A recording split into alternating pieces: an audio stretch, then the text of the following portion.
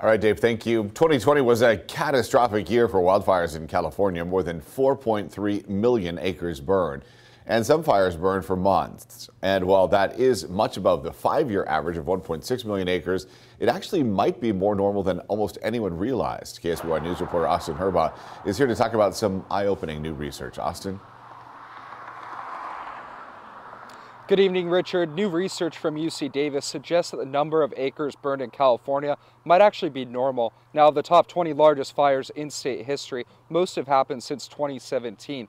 This research goes back much further than that. Massive, out-of-control fires wreaked havoc on California in 2020. Fires killed 33 people and caused more than $19 billion in damage. Every acre that we keep from burning now is just going to burn later with even more intensity at some point. Because in California, the question isn't, whether something's going to burn, but rather when. Researchers at UC Davis estimate that 3 to 4 million acres burned across California each year before European settlement in the 1800s. When European Americans showed up on the scene, they weren't used to dealing with fire. They didn't view it as a positive force. They were scared of it. 2020 was the first year that the number of acres burned approached levels seen before the 1800s. But those fires were likely much different. The UC Davis research suggests the fires were less intense and much less destructive. Really the big change in terms of the long view, if you're talking about millennia, is not the area burn, but rather the severity that fires are burning with and the sort of destructiveness that we're seeing on landscapes.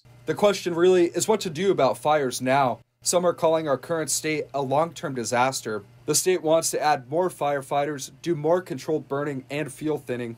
About the last century, we've had a policy where all fires were extinguished and there wasn't as much of this being done, right? So we're now trying to get ahead of it and start treating more acres. UC Davis researchers say the focus should shift to fighting fire severity instead of measuring success by reducing the number of acres burned.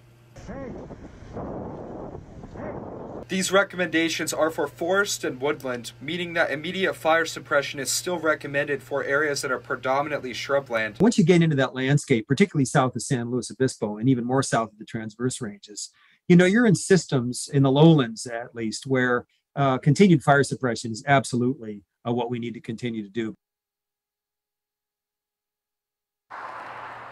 Now, researchers say that California is on the right track in terms of fuel reduction, but much more work needs to be done. Reporting live in San Luis Obispo, Austin Herbaugh, KSBY News. All right, Austin, thank you. Study's authors say that fuel buildup is mostly what is causing explosive fire growth, meaning that climate change is more of a catalyst than the root cause of the problem.